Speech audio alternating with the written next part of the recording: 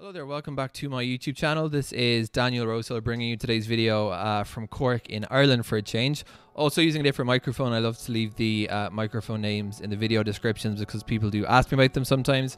This is a Samson Q2U, which I've heard only good things about, and I was very impressed with the audio quality the first time I used it. Usually I'm using the Audio-Technica AT2020, which is a podcasting microphone. This is a dynamic microphone, but I actually really think I was very impressed with the audio quality on this microphone. I want to talk today about the auto translate captions feature on YouTube because I've done a number of videos about using it to learn Hebrew. I think for language learners, learning languages via whatever media you can find, whether it's films or music videos, is just an incredible way to learn languages.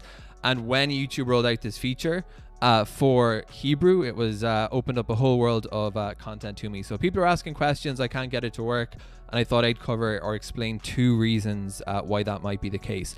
So the first reason, and I've explained this in previous videos, is that currently this is only a feature available on YouTube desktop. So whether you're using YouTube from your computer or from your laptop, in other words, a desktop device. Now, a couple of interesting articles reporting on this feature from March of this year. Google at their annual dev conference explained that captioning and translating is going to be a big focus for the coming year. So they're currently really pushing out this feature. The feature, as I've explained in these videos, is that if you have captions in one language, let's say you have a YouTube video that has English captions, if you're watching that YouTube video from a compatible device like a desktop or like a media center, you'll get a little option called auto translate, and you can translate those captions automatically in real time into any language in the world. So this is bringing amazing accessibility to YouTube, firstly, as I said, for language learners, and secondly for YouTube content creators who want to broaden their audience beyond the people who speak their language. Incredibly powerful feature. Now the rollout's currently ongoing, and the coverage I found from March of this year explained what languages YouTube have rolled this out.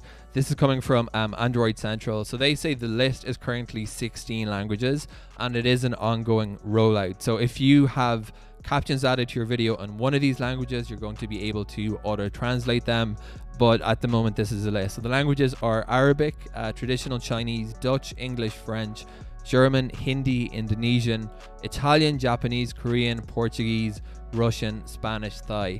Now that's not always the case. I have been able to, as I mentioned for Hebrew, find a video that had Hebrew captions and then use auto translate to get them into English. So there are more languages being rolled out, but this list might actually reflect what's currently available on mobile devices, because on mobile the auto translate only works for certain languages, and as far as I'm aware, those are the languages that it'll work for, that limited pool of 16. The rollout's currently ongoing, so hopefully in due course YouTube is going to add auto translate captions to every language supported on the platform. But at the moment, this is the current state of the rollout. Hope this video is interesting if you're also using the auto translate feature on YouTube for language learning, or you just want to make your videos accessible to more people than who speak your language. If you do want to get more info about YouTube on this channel, do subscribe. Thanks for watching.